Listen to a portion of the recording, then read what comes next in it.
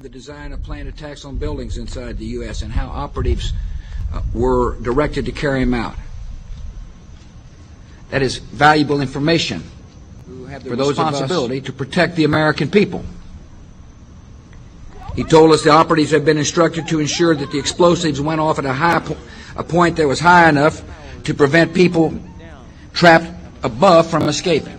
He gave us information that helped uncover Al-Qaeda cells' efforts to obtain biological weapons. This is Building 7, a 47-story skyscraper that fell on the afternoon of September 11th. The government says that fire brought it down. However, 1,500 architects and engineers concluded it was a controlled demolition. Over 6,000 of my fellow service members have given their lives. And thousands of my fellow first responders are dying. I'm not a conspiracy theorist. I'm a structural engineer. I'm a New York City correction officer. I'm an Air Force pilot. I'm a father who lost his son. We're Americans, and we deserve... I lost my husband. My son. My uncle. My nephew. September 11th, 2001. Most people don't know a third tower fell that day. The government says fire brought it down. The collapse of World Trade Center 7 was primarily due to fires. I, along with 1,400 other architects and engineers, have found the government's conclusion to be physically impossible. Impossible. We need the truth about what happened that day. Go to rememberbuilding7.org. Why it fell, why it matters, and what you can do.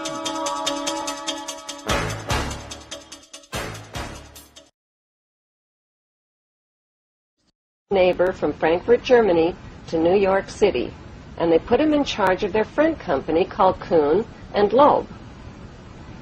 Then they ganged up with other big players by investing in Rockefeller Oil, Harriman Railroads, Carnegie Steel, and Brown Brothers Investment Banking. By 1901, the Rothschilds had amassed $22.2 billion in U.S. assets. The mayor of New York, John Hylan, called them the invisible government, while Congressman Louis McFadden called them a dark crew of financial pirates who would slit a man's throat to get a dollar. When Woodrow Wilson became President of the United States in 1912, he sold out America. Wilson was backed by Jacob Schiff and Paul Warburg, who worked in the United States as German immigrant agents for the Rothschilds. In 1913, Paul Warburg rewrote the U.S. monopoly rules with the help of Senator Nelson Aldrich. They called the new rules the Federal Reserve Act. With President Woodrow Wilson's blessing, the U.S. Federal Reserve Bank became a privately owned central bank, free of government control. The pirates divvied up the private stock in America's money supply and made Rothschild agent Paul Warburg head of the U.S. Federal Reserve. To collect their bounty, they also created the Income Tax Act and the hated IRS. With the stroke of President Wilson's treasonous pen, the banker gangsters became the Fed in 1913 and have owned a virtual monopoly over the U.S. economy and the taxpayers' money ever since. They can print money out of thin air, control treasury loans, and profit from interest rates. Since their biggest windfalls come from loan profits and weapons sales, wars and death are not only profitable, they're desirable and necessary. Today, American citizens owe these merchants of death approximately $70,000 per citizen.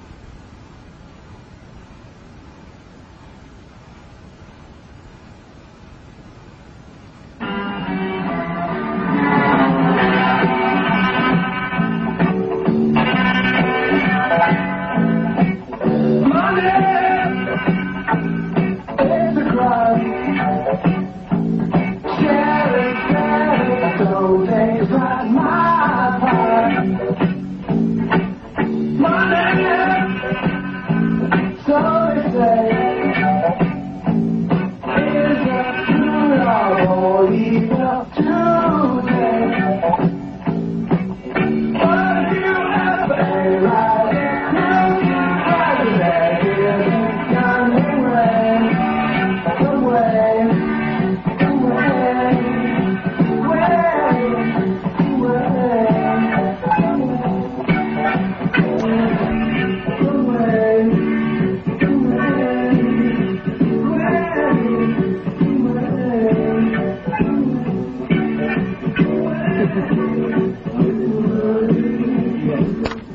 und festigen und auf ihren Schultern tragen den deutschen Staat, das unverschrieben mit Adolf Hitler wasn't the only madman to rule over Germany. Kaiser Wilhelm II led Germany to its destruction in World War I. Crippled since birth with a useless arm, Kaiser Wilhelm was the grandson of Queen Victoria and the great-uncle of today's Queen Elizabeth II. It was no accident that Kaiser Wilhelm chose Max Warburg as head of Germany's Secret Service. The Warburgs and the Rothschilds controlled Germany's central bank called the Reichsbank, which was founded by Mayer Rothschild. While Max and Felix Warburg helped finance Germany in World War I, their brother Paul Warburg of Kuhn and Loeb helped finance the American side by selling war bonds through the U.S. Federal Reserve Bank. The Rothschild and Warburg printing presses worked tirelessly on both sides of the Atlantic, rolling out debt money.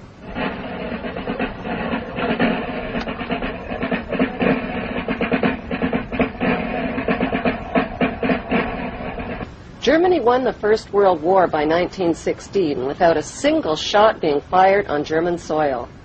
British convoys were blown out of the Atlantic by German subs, the French army mutinied, and the Russian army was defecting. With British Prime Minister Lloyd George up against a wall, Lionel Rothschild and the Jewish Zionists offered the British a deal they couldn't refuse. "We'll bring the United States into the war as your ally and win the war for you," they said, "if you'll promise us Palestine."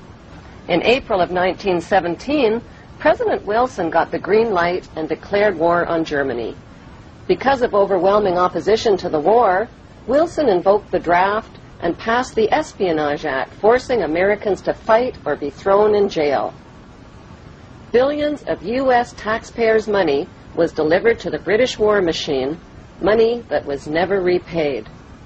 In return, the British government wrote the famous Balfour Declaration and addressed it to none other than Lord Lionel Rothschild. The declaration promised Palestine and Israel to the Rothschild Zionists. The Zionists believe that they are entitled to the land of Israel because, according to the Bible, Israel was promised to the Jews by God, and according to the Bible, the Jews are God's chosen race of people, a race favored by God above all others. 1917, Lord Allenby conquered the Holy Land, and the Jews were promised a national home in Palestine by the Earl of Balfour, a policy endorsed by Woodrow Wilson and by the League of Nations, which made Palestine a British mandate.